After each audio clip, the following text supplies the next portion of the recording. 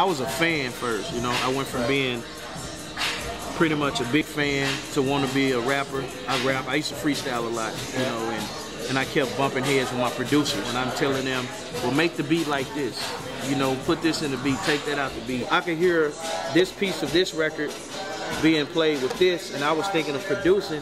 Then I just started playing a cappella and trying to see if I can mix another beat on top of it. Just doing remixes at home, you know, not knowing what I was doing, but just trying it. And it was crazy. I was a DJ. I started going by a DJ title, but didn't nobody know as far as who I was or what I was. I kind of came out of nowhere. You know, one thing I got to give us, you know what I'm saying, props on, I think the Definition DJs, our swag is just, it ain't no other DJ crew, you know what I'm saying? We got our own swag, we got our own lingo. I mean, the All-Star game is around the corner. The Super Bowl is down the street, you know what I'm saying? So, turn it up to 10. Being on the business end is really not what I like personally. It's more of what I think the crowd will like. It's kind of like I play psychic, you know what I'm saying? It's kind of like when you go to the doctor, you tell him your symptoms and he try to figure out, you know, what's wrong and, you know, keep it moving like that. You got to be able to look at a person for less than 2 seconds or look at a crowd for less than 2 seconds and decide, hey, they like this or they don't. And I'm letting my whole crew know right now. That's the raw footage, man. I'm telling you right now, I'm gonna let you know right now, ain't nobody touching me, and if you think you can touch me, come get you some.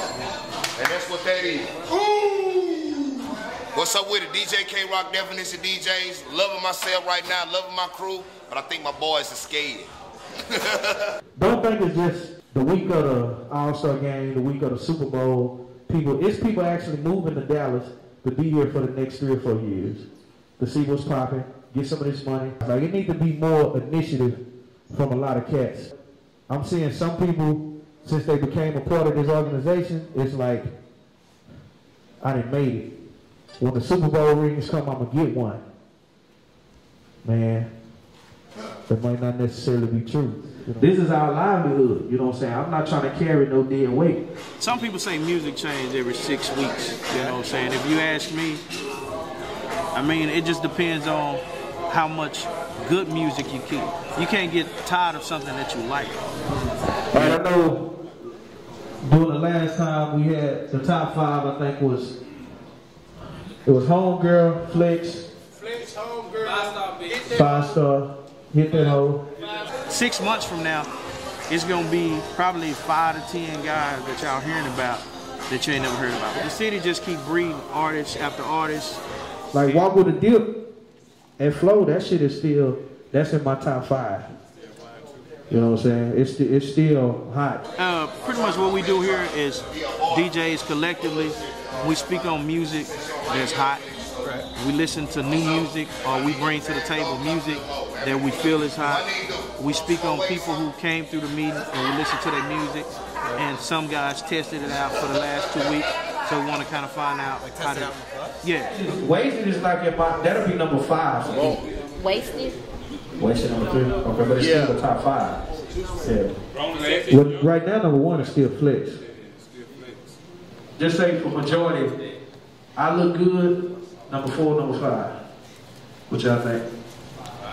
Number 5? Alright. Yeah, it's in the top. Ride My Face, but put it in the top 10. What else? Anybody else got something that starting to bubble? That She Never's in my top 5. That who? She Never. My tops is way different. That's because you different, bro. I know, but I'm because you be dancing in the DJ booth. You be DJing for yourself. Yeah. Word. I'm just saying, like, I heard security came up there one time, they thought you was having a seizure.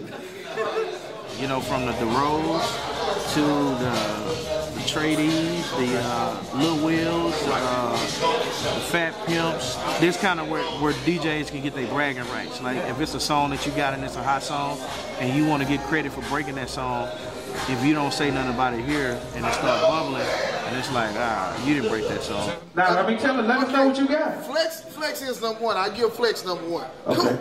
But the rest of that top 5, I don't even play it no more because I'm done with it. My crowd programmed to a whole bunch of newer stuff. Well, talk to us. Let us know. Educate us. Man. Come on, you ain't saying, you're just talking. Okay, Fat Pimp, he got too many songs. I can't even name how many. Shit. OJ the Juice Man, Jumping in Your Lake. That's like one of the top requested songs from people who coming in there who fucking with me. Is that any of the songs that Darkness got paid to say? I mean, that Darkness is playing. Anybody else got them songs, need them songs, or anybody else, is it working? Like, just say the GS boys with the stanky leg. Before it blew up, you know, amongst us, we were speaking on like, hey, that's a hot record. So we invited them down and kind of just let them know, hey, we're going to make this record a priority. 2 weeks later, that record was on the radio. I mean, you got to love it. You got to have a passion, you know, to even make you want to play the back role and let somebody else take the front stage. If it's good music and it's a good reaction behind it, you know, we don't even tell the artists. We just do what we do because we feel that it's, you know what I'm saying, it's good music.